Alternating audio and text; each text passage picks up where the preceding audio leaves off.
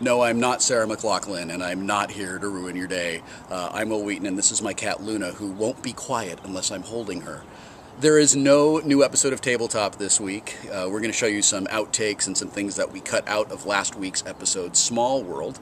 And I wanted to remind you that there will be a new episode next week. We're playing Settlers of Catan with James Kyson, Jane Espenson, and my good friend Neil Grayston, who came all the way from the fictional town of Eureka. So enjoy, and I'll see you next week.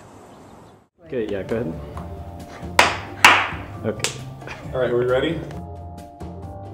Mark. I got my O face.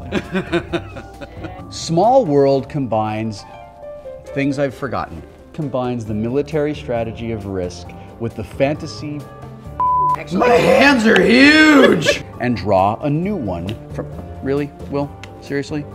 You're fired. Somebody get Fred Savage on the phone. And dwarves give me a boner. Son of a cock! Oh, you whacked the sorcerer off.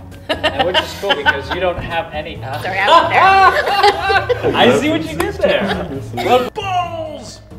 That didn't suck. That was okay. That was good. It's a good start. I